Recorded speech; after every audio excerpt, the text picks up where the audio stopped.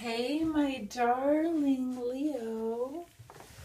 It's Vera with your October love reading. I know we're a little bit into the month, but this will just be your reading for the shifting times we're in October, September, October, November, December. This is your October love reading, my dears, but we are transitioning into 2020, this new decade, this new era. What is the depth? The depth truth, the depth energy, the depth characteristic of your relationship with your counterpart that you're thinking of or calling in at this time, my dear Leo.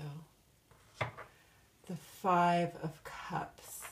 So, okay, at this time, sometimes as we move into these new times in our lives, there is a wistfulness, a nostalgia for past ways that we've been, past situations we've been in, past experiences we've had that have just, either they've changed in a way that wasn't expected, or they've just changed in the way that is to be expected as children grow up, as you yourself grow, as, time passes. But what you have here standing solidly is this Two of Cups. And I just had a download about this card because I got it in another deck for the Cancer reading, and I just thought to myself, I have a new way of reading that card, and now I'm trying to remember what that was, because it was clearly for you, since it came right up for you. Heloise is a famous lover and writer, right? The Letters of Heloise and Abelard. We read that in college. It's one of our classics. So there is going to be a lot of, part of what this energy is between you is this sort of almost proselytizing.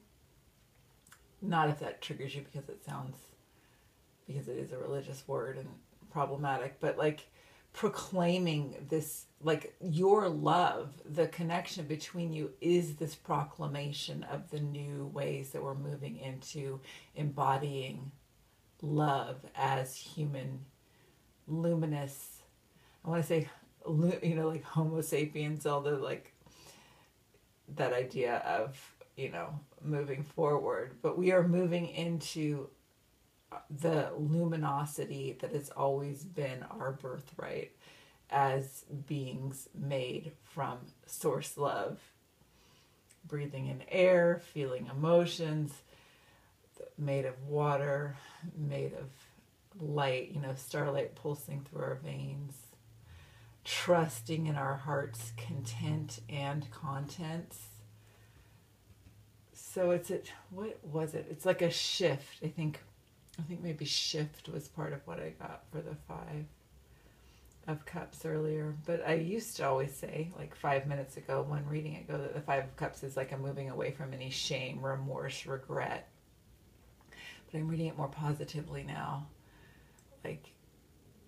It's almost like you have this higher perspective, or this wider, vaster, gentler, a gentling of perspective, a gentling of the way you voice yourself and experience, a gentling of the way you embody your own soul's consciousness, and that you can come into this rest. It's like a soul deep rest. I got this for Pisces too, I think. What is between you, what is the reality as you come into this relationship, is your souls recognize each other so deeply that you may rest. Even if you're doing things, you're being creative, doing all this stuff, there's this relief and rest that you bring to each other and toward each other. And in concert with each other. What is there in you, in your past experience? Now I'm remembering too. It's your past experience that has brought you to where you are. Like there's something, I guess it seems kind of trite almost, but I'm feeling it in this new, more profound way than I have before. Like there's just this like deep acceptance of what you've been through that has brought you to this place where we're cresting into this new decade and this new era and this new, you know, like we also just over the summer we switched into this new like 13,000 year cycle with how we are in relation to the vastness of the universe here on Earth. I mean, I'd send you to some certain astrology videos for more on that, but I probably, if you're watching my channel, you know somewhat of that anyway. But when I opened I just opened this deck to shuffle, and what I have is the 8 of Wands and the 6 of Wands. So there's this quick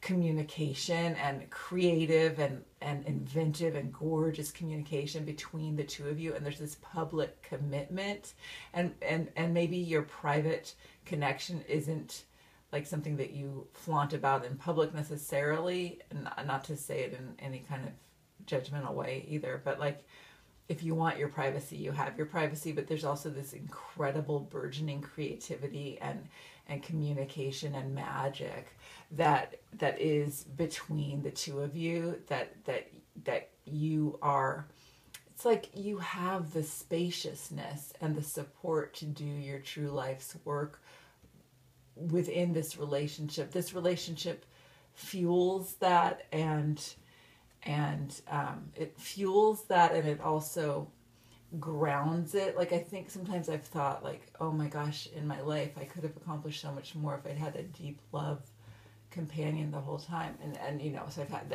that's my regret, right? But then, you know, here we are where we are now, coming into these deep divine union relationships, and like it is going to support us in doing so much more than we may have even imagined, and doing it in a healthier, sturdier, more sustainable, just a gentler, there's a gentling of your life because of this person and because of the connection between the two of you. Life doesn't feel as harsh and lonely as it may have felt. It's really deep. It's really deep. It's not just like, oh, I want someone to spend Sunday mornings with, or whatever, to like go with me to work functions, or I mean, not to minimize anyway, but it's just like so much deeper than like most of us are used to experiencing relationships. The times they are a change in, okay? The Wheel of Fortune, the Tower. So things are shifting, and it may be uncomfortable at times during the shift. I'm thinking of that movie. You know that series of movies, Before Sunset, Before Sunrise, and then Before Midnight? Or maybe it's Before Sunrise, Before Sunset. Yeah, Before Sunrise they meet when they're younger, traveling in Europe. Then Before Sunset they meet again after 10 years or something. And then before midnight they're together. They're in an established relationship, but they talk back about how, you know, they had to shift their lives.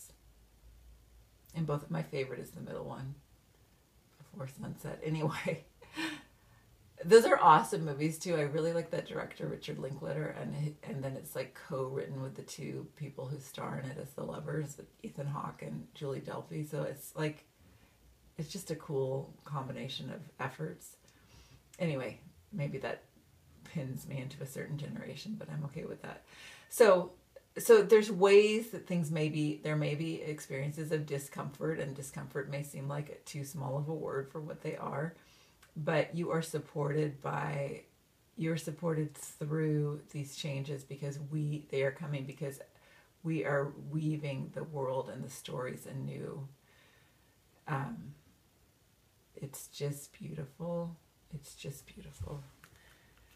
It's limitless, and it's good, and it's gentle. I'm good. Yeah, I'm not going to judge myself or critique myself.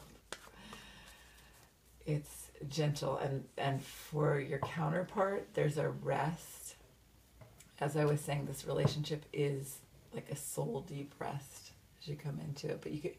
But your counterpart is able to draw upon their ability to be still, their ability to perhaps meditate, their ability to be self-sufficient, their ability to contemplate, however that's been expressed. And yeah, so they can draw upon that experience. And you can draw, oh, this came up again, you can draw upon your experience of communication, of your quick-wittedness, of your cleverness, of your intelligence, of your curiosity and eagerness and willingness that you have within you to explore and connect and invent. Okay, what flavor of happiness is drawing you toward each other right now? For your counterpart, it's celebration. It's a reconciliation under this gorgeous sun, a reconciliation which is deep, which is collective, which is also specific and particular to this connection between the two of you. But it's like, I think of the Truth and Reconciliation Committee in South Africa, like as we all come into a world of justice and joy and alignment for all, that they're amazed as they come into this relationship with you. And for you, oh my gosh, you got the 8 of Swords, but this 8 of Swords is about releasing these old ways of protecting yourself. It's interesting that you got 2 8s.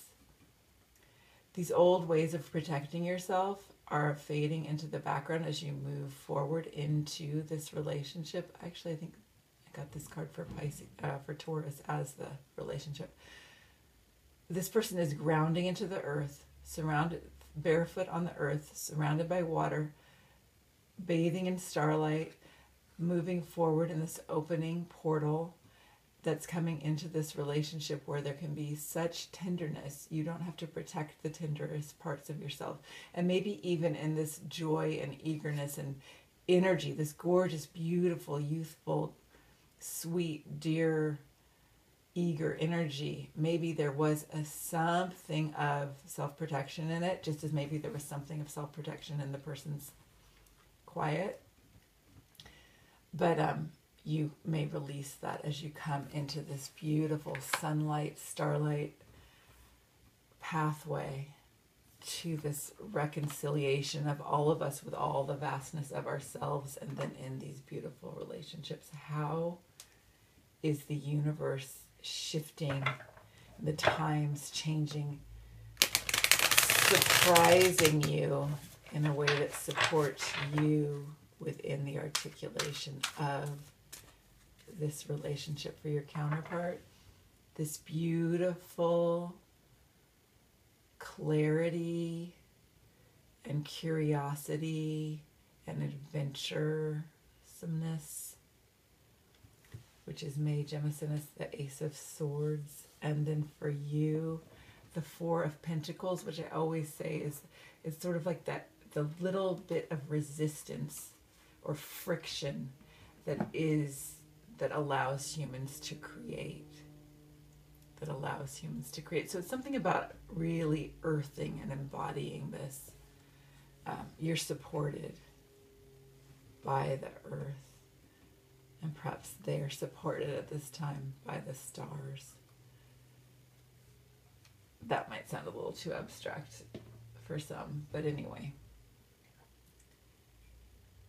What may you release? What may you release as you move into this either new relationship, renewed relationship, continuing relationship? One fell out. What may you all release? You all may release and accept. I've been saying release and accept in some of the readings. Magic, your own magic. I'm almost thinking you may release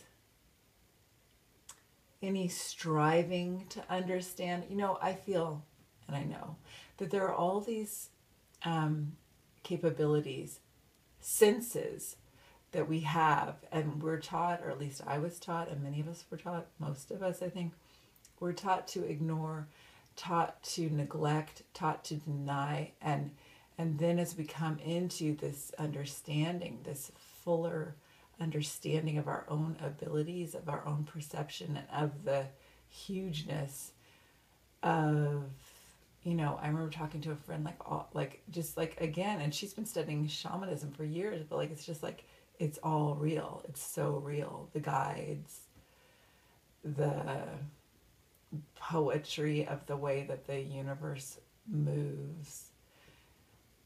It's okay. So what I'm saying is you can release any striving to understand. You can like rest in, yes, the vastness of your perception, the gorgeousness of the embodiment of your consciousness. There's some way in which like we're there and you can rest and you're there together.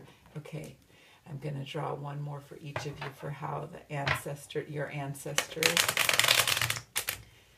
ancestors are supporting you at this time. For your counterpart, it's all their works and days, their diligence, their capability. For you, it's their ability to go it alone. And you've had that, you've certainly drawn upon that ability. You don't relinquish, as you come into this relationship, you don't relinquish anything about yourself, any of your strengths. It's just that you are suffused with this new joy and with this relief of not having to carry everything yourself anymore. You know, the universe has got you, this person has got you, this reading has gotten really long, and I'm worried that my phone's gonna run out. But it's really beautiful, my sweet Leos. It's really, really beautiful, and you're on your path. Lots of love.